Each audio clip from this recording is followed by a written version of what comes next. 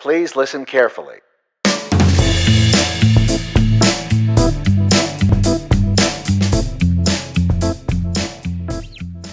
Hello, everybody. Matt already stole my joke about getting between you guys and happy hour. So I hope you will all join us over there, first and foremost. But thank you all for being here, giving me a chance to come up and trade a flannel for a very professional power blazer. This is a rare occurrence in the beer industry. So thank you guys all for that. So with a show of hands, how many of y'all are from Roanoke? How many of y'all are from Southwest Virginia? How many of y'all are from Virginia? And how many of you, keep your hands up if you have heard of Deschutes Brewery? Awesome. Perfect. Great. So that's super important because when we're talking about who I am and what I do here, my main job is to build relationships. So Jeff, if you're watching on the live stream, that's my boss, and Angela, let's just go ahead and assume I've hit my goals for the year, right? That was a lot of raised hands. So we chose to come to Roanoke and build an East Coast facility here. About a year and a half ago, we made that announcement. And we started right away, years before we're going to have the brewery, by coming here to become a part of the community. And so that is what I'm here to talk about, is a little bit more on this other side of things compared to what we're talking about, these tools and strategies to build community, but more this idea of a business that chooses to lead by becoming a part of the communities that they're in first. So that started way back in 1988 when I was starting to form my first full sentences that my parents could understand, when we opened in Bend, Oregon, a small little town of about 12,000 people back then, that our founder, who we are now lucky enough to also call a co-owner, 100% employee and family owned, still to this day, he had traveled to Bend, Oregon and absolutely fallen in love with this little kind of sleepy community that was a little bit economically depressed, had been a former timber town with lots of industry, lots of people that had gone away.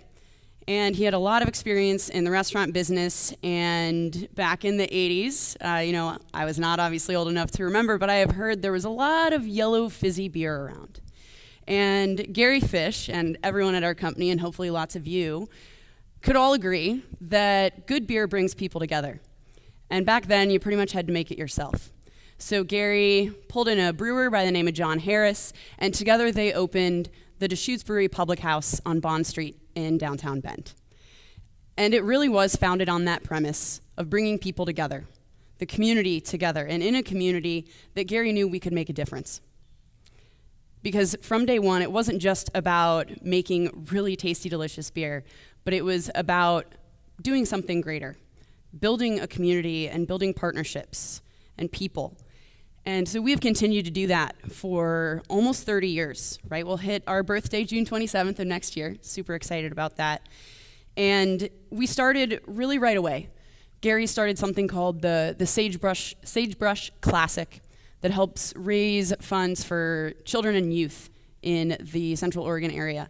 And we've continued that in a lot of ways over the years, raising money, right? Finding worthy nonprofits and partners that we can help do more than just sell beer. Obviously, we have to sell beer, so we have the dollars to help. So thank you all for coming across the street afterwards and helping us in that mission. Appreciate that. But as you can imagine, there's a lot of ways that you can, as a business, be asked to participate and support. So we have, over that time, come up with 4 core areas where we are going to lend our support. And the first and foremost is water. Beer is over 90% water, unless you're drinking a light beer, and then I would argue it's 110. But water's super important. Land conservation. We are in this beautiful scenic area of Central Oregon. And so conserving that land and trail management so that people can go out and enjoy it, come together in nature, just as we do here in Roanoke. Very important to us. And then also youth and hunger, kind of going hand in hand for us. A little weird maybe to think of a beer company supporting youth, but that's what Gary led with back in 1988 with the Sagebrush Classic. And how do we get the funds to do this, right? So there are 2 ways. I already mentioned one. We sell a lot of beer.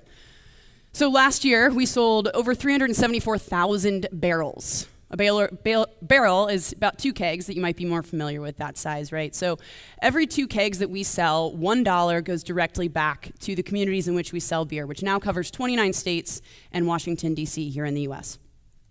So we have that program. So keep on drinking our beer, right? And we'll keep supporting. But we also have a little something called Street Pub, and if any of those raised hands from Roanoke probably remember. So we have held this for 3 years running now. We're actually about to have our very last one of the year this weekend, down in Sacramento, or sorry, next weekend, down in Sacramento, California. But the two that we've held in Roanoke have been real record breakers for us, and something that we are so overwhelmed by the support of people coming out to support their own community. So in those 2 years, you'll see up here, $148,500 directly back into the Roanoke community. And we are hoping that with this last street pub in Sacramento next weekend, we're going to raise over $1 million just from the street pub program alone. So between those two things, last year we donated over $800,000. And this also actually doesn't even capture some of the spends that our sales team is doing in their individual communities. Because it's ingrained into every single person that we hire, over 500 people now. The community is what we're about. We make a lot of beer, and the beer is important, but people first. So far this year, in that water category, we've restored 1 billion gallons of water to the Deschutes River that helps make all that beer. We have protected 3.7 million acres of land in the US so far. Supported more than 7,000 youth in both Oregon and Virginia.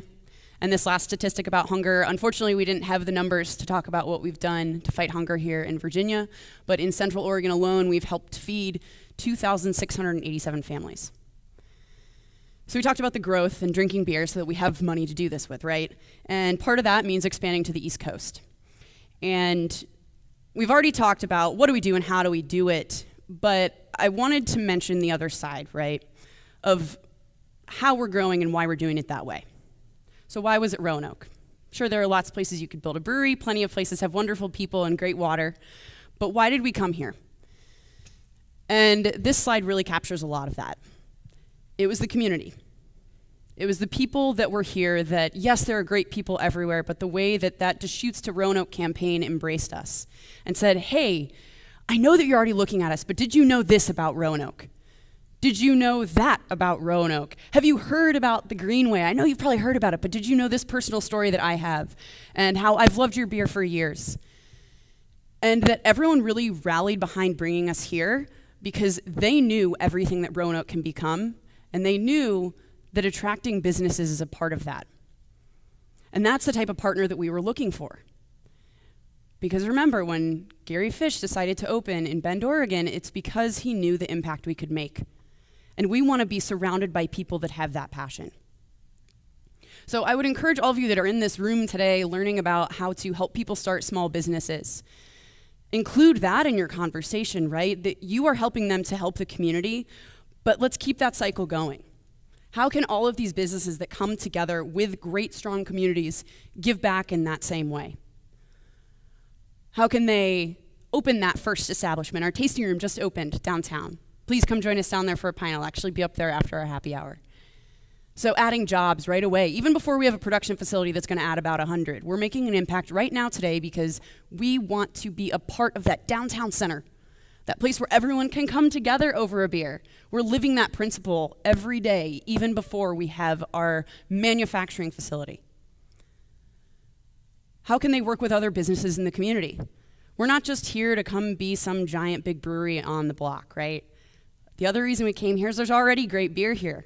Really inspired breweries that are already adding to that part of the economy that we've seen all over the United States at a lot of success. There's so much research about how craft breweries and brew pubs are a driver for economic growth in really depressed parts of cities. So it was awesome that we could join what's already happening, help invest in that, and work with them and make more great beer, right? And then, of course, the other side. That's a little bit more traditional, right? The volunteering, partnering with nonprofits, going out and cleaning up Tinker Creek. It runs right alongside our brewery site, so it's even better. But also the way that we look for partnerships, and this is really the last thing that I want to leave you guys with, is that everyone in this room, it's second nature to think about things long term. We're talking about growing communities sustainably and successfully. But it's also important to drive that in business. So that when I sat down with the organizers for City Expo, I said, hey, what are we doing now? And what can we do to start? Because I'm looking at this long term. How are we going to be continuing to build this 5, 10, 15 years from now? when we're still Deschutes in this community, building our position here and working to grow Roanoke and all of the communities where all of you guys have come from. Because we're partners. It's not about growth for the sake of growth. It's sustainable, it's long-term, and it's something that helps everyone in the community. So again, happy hour. Come over, have that beer, help in that way, but also come together over that beer. Meet all of each other. I find it's easiest over a pint, but if you don't want to do that, hang out in the lobby. Grab that speaker off the stage that you just have this burning question, you gotta find them. But always choose that. Choose to come together and ask the question and start something new. Thank you all very much.